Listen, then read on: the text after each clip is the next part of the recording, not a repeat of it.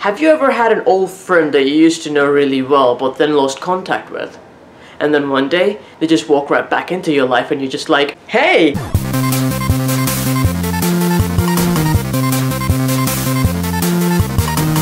My fellow mutants, hello and welcome to my review of X-Men Days of Future Past. This movie is Bryan Singer's directorial return to the X-Men franchise, and it is the sequel to X-Men First Class, a movie that I really love. This movie stars Patrick Stewart, James McAvoy, Michael Fassbender, Sir Ian McKellen, Hugh Jackman, Jennifer Lawrence, Peter Dinklage, Ellen Page, Shawn Ashmore, Halle Berry. Every X-Men ever. Ever.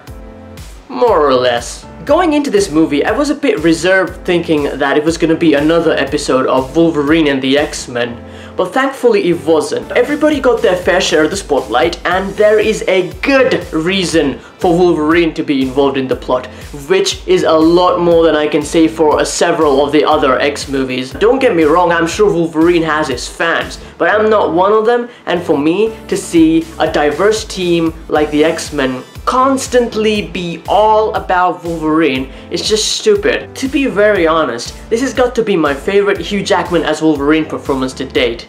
I'm not a huge fan of Wolverine, and there's a good reason why. I'll leave a link to what the reason might be below, so be sure to click that and find out what it is that I can't stand about everybody's favorite mutant. Basically, the plot of the movie is about giant robots going all Terminator on mutants and humans in the future to make a dystopia. But luckily no divergence here.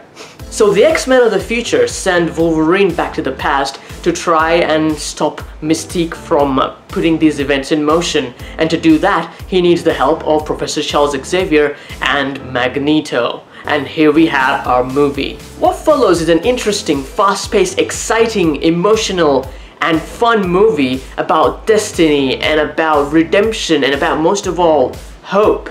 It shows the true transition of Professor X from 60s party kid that he used to be in X-Men First Class to the more serious, nurturing and inspiring figure that he is known to be. It also shows Magneto going from confused about right and wrong badass to just utter pragmatic badass that he is known to be. And I think that's awesome. There are two things that I want to highlight about the movie that are only tangentially related to the movie, but I thought they were worth talking about. First of all, let's talk about Peter Dinklage as Bolivar Trask. Bolivar Trask is an engineer, businessman kind of guy who creates the Sentinels, and he has a bone to pick with mutants for some fucking reason.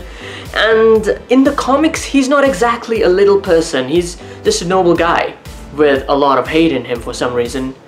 But in the movie, he's portrayed by Peter Dinklage, who is obviously a little person, and I kind of am very happy about that, because that means that Peter Dinklage was chosen only based on the merits of his acting. The fact that he can act really well was the reason why he was in the movie as this role. It's really progressive and it's really good, and it shows that Hollywood is evolving a little bit to look past outward appearances and see the talented actor within, and he really is talented. Anybody who watches Game of Thrones can tell you that this guy can bust out a speech like it is nobody's business. The second thing I want to talk about is the return of Bryan Singer as director. He really knows this franchise inside and out, and it shows in the movie. He knows how to handle the fights, how to handle the talks, how to handle the inter-character dynamics, and it's really, really well done. When you watch this movie, there is never really a boring moment, and there's always something going on, and usually it's something quite interesting.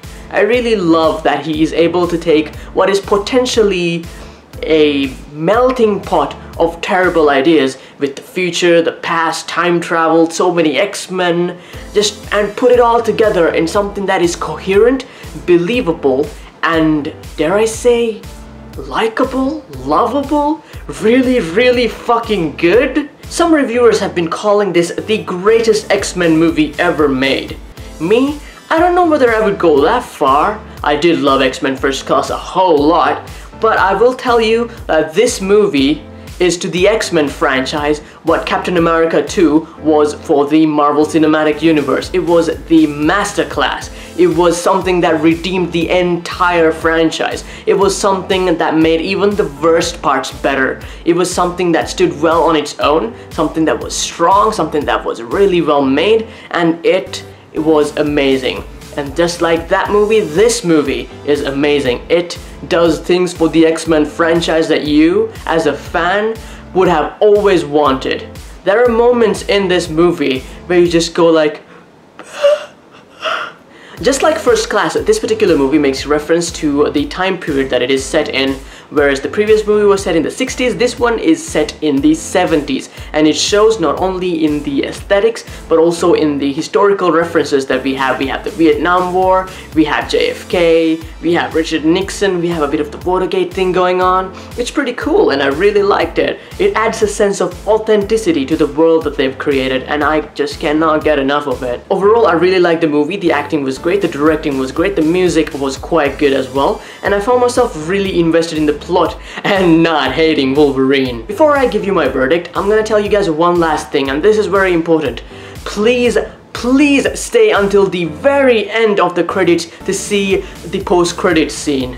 It is very exciting, it is very interesting, and I am super excited for the future. I cannot wait to see where this franchise goes.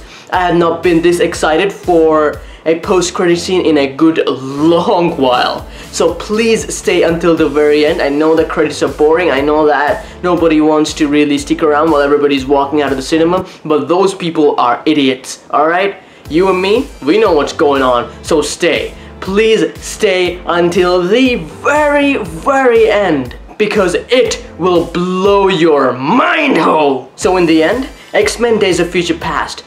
Pay good money for it. Pay to see it, pay to own it. It is that good. So, X-Men Days of Richard Nixon. Did you see it? Did you like it? Comment below and let me know. And if you like my videos, why don't you hit subscribe? I'll be making as many of these as I possibly can, as often as I possibly can. Anyway, thanks for watching my video. Hope you have a nice day. Bye bye.